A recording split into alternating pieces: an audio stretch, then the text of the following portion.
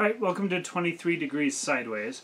This one's kind of an off-the-wall topic right now, but I was discussing some factors of food storage and preparation for emergencies with our pets.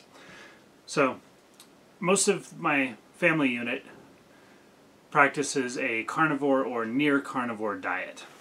And a carnivore diet is, or even a very heavy meat keto diet, is something that is very difficult to get your head around when it comes to long-term food storage, preparations for an emergency, or just preparations for the seasons. There's not a lot of food preservation when you get into strict carnivore or strict natural-oriented high-fat keto. We feed our dogs primarily a raw animal carnivore diet, although sometimes cooked. So what I'm going to do here is set up a basic schedule of things that would work if you want to set up some long-term food storage for yourself or your pets or whatever on a high-fat keto or carnivore diet. Now, for humans, pemmican, traditionally made pemmican, which is 80% fat and 20% very dry ground lean or shredded lean, is a very long-term stable food, provided you keep it in a freezer. It's long-term stable outside of a freezer, just cool, dry place, but once you get it into a freezer in a vacuum-sealed bag, you're pretty much good for 10 or 20 years. It will keep for a very long time.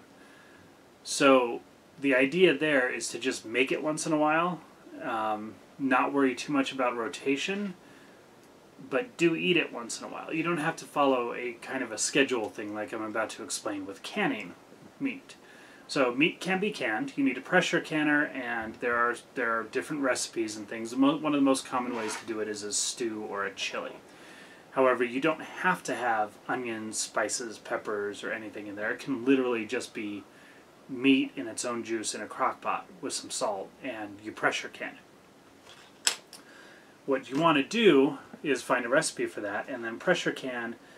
Usually a pressure canner is going to hold 7 quarts. So you do 2 runs once every 3 months. That gives you 14 quarts.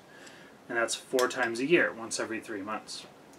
Which means that at the end of the first year, you will have 56 quarts. We have a number of dogs on the property, so 2 quarts is a day. Okay, that's 2 quarts of canned, preserved dog food would be about a day. And so 14 quarts is a week. Look at things in terms of I need to have 2 years of food. I tend to look at things more in terms of I need 2 weeks of really good, solid food, 2 months of lesser rations.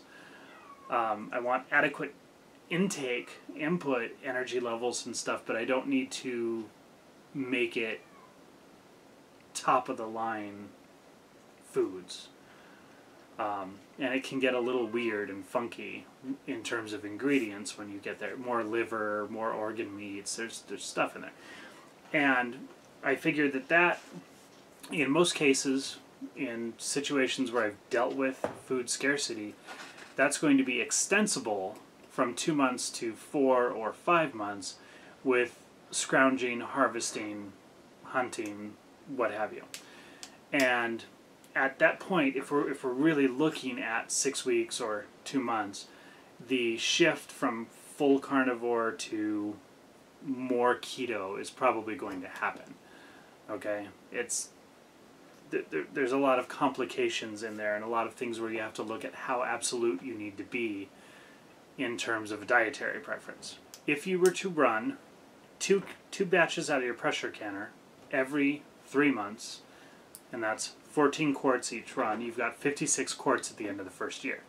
At that point in time, you want to start rotating through. You have 56 jars of food, whether it be your keto stew or dog food. What you do is you break out one of those per week, okay, with the occasional extra to make up the other 4. 52 weeks in a year, if you cycle through 1 a week, you will maintain that 56 for ever, indefinitely. As long as you cycle through. After the first year, you just need to make sure that you eat, ingest, use, feed to the dogs 1 jar a week and maintain your canning regimen. That's pretty simple, and that's not a totality for us because we also have freezers and dehydrators. So that's very basic, okay? Canned, meat-based chilies with no beans, no carbs. Stews, just plain canned salted meat.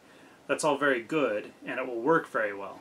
For us, at our level of consumption, that would probably be, well, that's 4 weeks of dog food, if we're talking about the dog situation. It's probably about 2 weeks of food for the people on the property because we're looking at something closer to 4 quarts a day. I don't know what this has to do with 23 degrees sideways, but I thought that I would throw in a little bit of very basic common sense math into the prepper world. So, stay sideways.